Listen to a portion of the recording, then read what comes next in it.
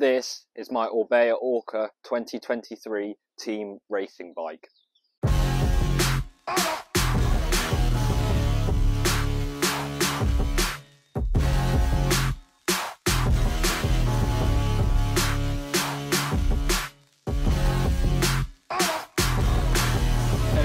Welcome back to the channel. Today is Tuesday the 28th of March and I've got a really exciting video today that I've been looking forward to filming for probably 3 or 4 months now, well, since I've been in France this year. So the reason why I'm so excited about this video is that I'm just about to leave the house to go and get my 2023 team racing bike. It's an Orbea ORCA. And thanks to our partner Cycle de Loire, they've supplied the team with bikes for this year. So yeah, I'm just gonna take down the 2-hour drive down to Valette to collect my bike.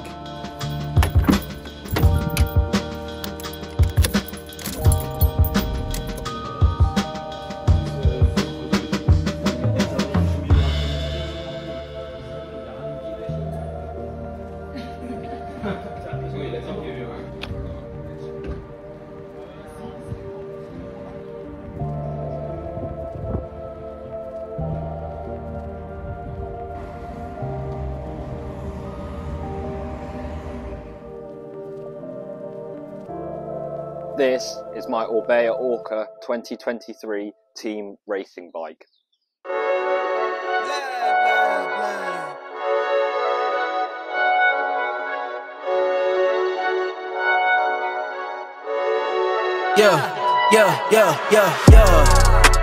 Coming in, flex, I just wanna win, LABB who we running with, 2233, I'm on 10 again, state your name, HDBeenDope on flame, I just switched the lanes, damn he did it again, I just flipped the pain, stripping and dipping in bass, slab on everything.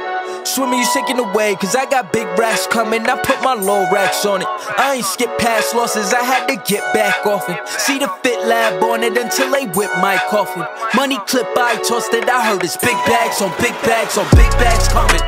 Coming in, flex, I just wanna win, LABB who we running with, 2233, I'm on 10, I've had this bike for about 2 months now. I've been both riding and racing on it, so I thought I'd give you guys my opinions and tell you all about it. So obviously, the frame set. It's an Orbea ORCA team edition in raw carbon, as they call it, in a size 55cm. I went for a slightly smaller size so I could get a bit more seat post out and a longer stem. Overall, it makes the bike lighter. The group set I've got on it is a SRAM Rival eTap 12-speed disc brake group set, and the wheels I'm running on it are the Hunt aerodanmist 44mm. So that's the main components on it.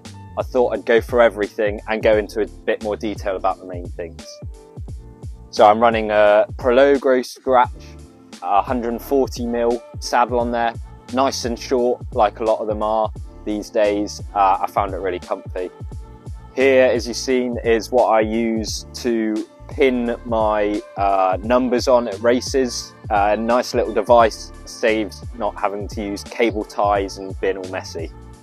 If we go towards the front of the bike, I've got a Orbea 110mm stem with a set of aluminium 38cm bars, and I've got a profile design bar tape, and I've double wrapped it just for the racing in France because I struggle sometimes with the bumpy roads and I just wanted that bit more comfort.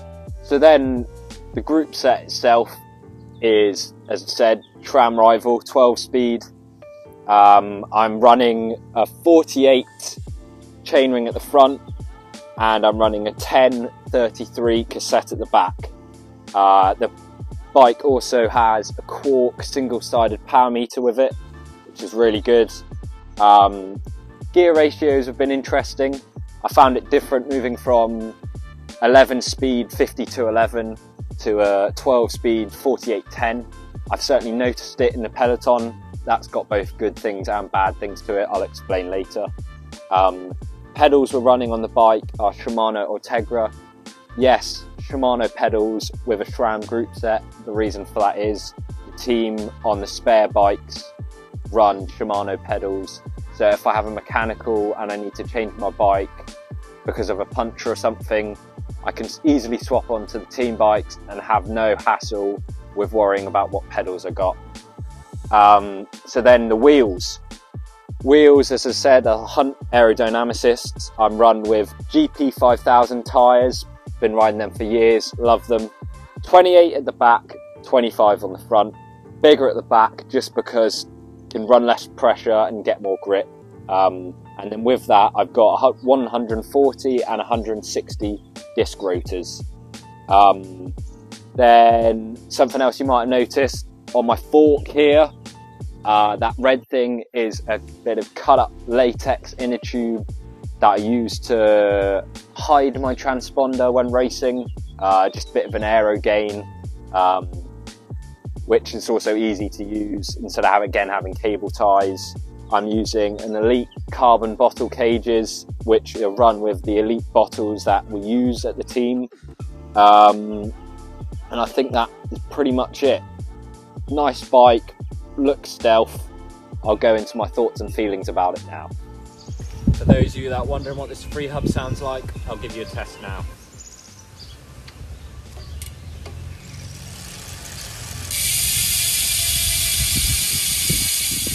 So now I'm going to give you guys my honest thoughts on the bike. Compared to my last road bike that I used for racing last year, my Giant TCR, there's a lot of differences. TCR was rim brake with Shimano 11 speed, and it's more of a climber sort of bike, where I would say, to be honest, this is quite literally the opposite. It's a lot more aerodynamic, it's got 12 speed, disc brakes, a more modern bike really. And I sort of wanted to give my opinion on what I thought of some of it, so I'm going to address the elephant in the room, the disc brakes. Personally, for just normal riding and training, I'm still not a fan of disc brakes. I think they rub all the time. For general maintenance, I'm here on my own in France. I mean, there is a team mechanic, but it's a lot of hassle. If I just want to do some quick maintenance, it's a lot harder with disc brakes than it is with rim brakes. Like I said, they rub. It's a constant hassle when trying to move the bike around. So there are my downsides. However, I think when you're a competitive racer and you're in a peloton of riders all using disc brakes, I do think that they should be used. If everyone's stopping distances are the same, it makes a big difference. I noticed that the first few races I did this year on a rim brake bike, everyone was stopping a lot quicker than me because they were all on disc brakes. So it led to a lot more crashes and risky areas. But I mean, for your sort of general weekend warrior rider who rides in small groups or rides on their own, I don't really see a reason for disc brakes. I just think it's the way the market is going. So that's my opinion on that.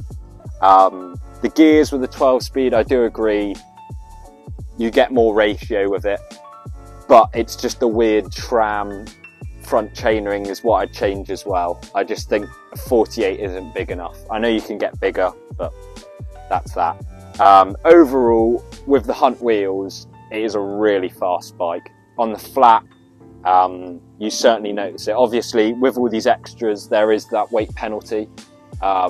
So it's not as light as my bike was last year, but just on a flat road and on rolling roads, you notice a big difference. And I feel like I'm going a lot faster for less watts. And at the end of the day, that's the main thing that I want out of it. Again, like the first bike where all hidden cables at the front, no cables at the back. Obviously it's wireless gearing, so there's no cables. The only cables on the bike are for the brakes. So that's my main sort of differences that I've noticed. Both the frame and wheels have a nice sharpness to them. Accelerating is really good.